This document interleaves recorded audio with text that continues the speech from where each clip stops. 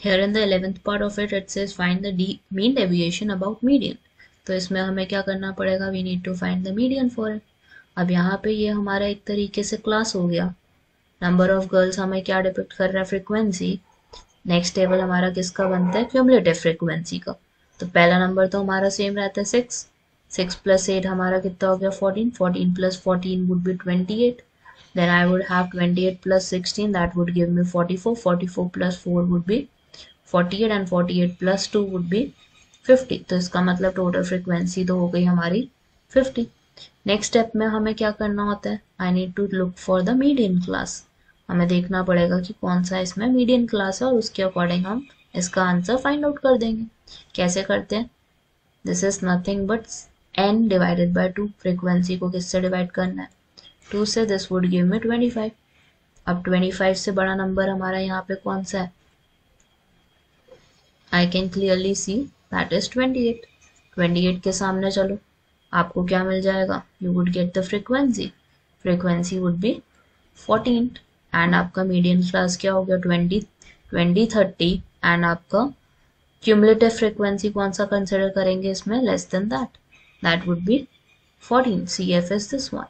अब CF ये हो गया, F हमारा पता है, median class हमें पता है.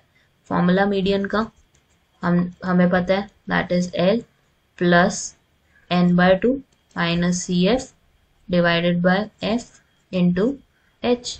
लोअर लिमिट क्या है यहाँ पे हमारी 20. n by 2 हमारा कितना हो गया 25.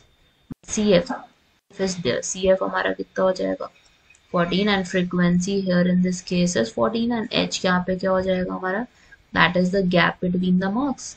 10 आ गया. 20 is the first term.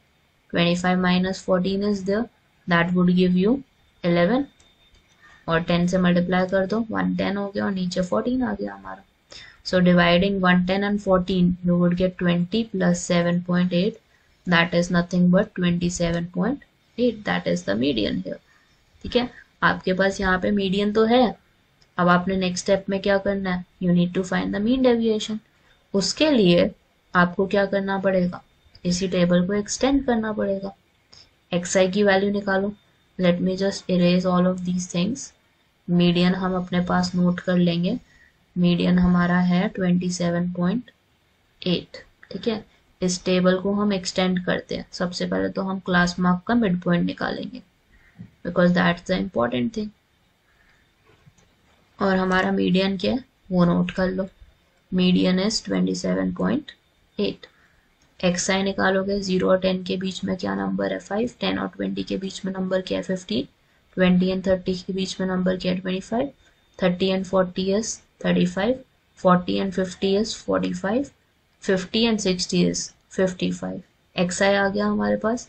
उसके बाद हमारे पास नेक्स्ट वैल्यू क्या निकलेगी, xi माइनस मीडियन को माइनस करेंगे and put a mod over it. xi minus median, 5 minus 27.8, that is 22.8. Next आपके पास 15 minus 27.8 is there, that is nothing but 12.8. 25 minus 27.8, this is 2.8. 35 minus 27.8, that is 7.2. Then we have is 45 minus 27.8, that is 17.2. 55 minus 27.8 is there, that is 27.2 is there. Last में आपके पास क्या हो जाएगा, fi xi minus median is there.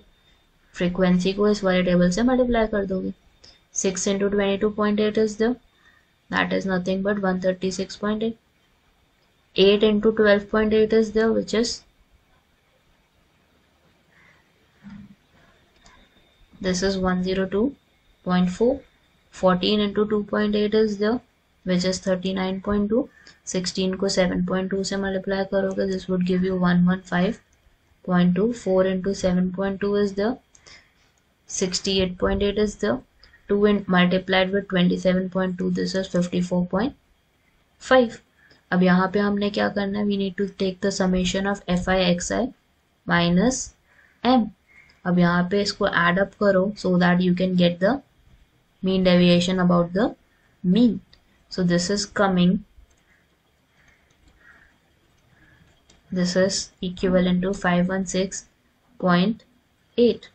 और हमें पता है किससे डिवाइड करना होता है, समेशन एफ से, so that we can get the mean deviation about median. Median के रिस्पेक्ट में ऐसे होगा और लास्ट वाले केस में हमने मीन के रिस्पेक्ट में किया था।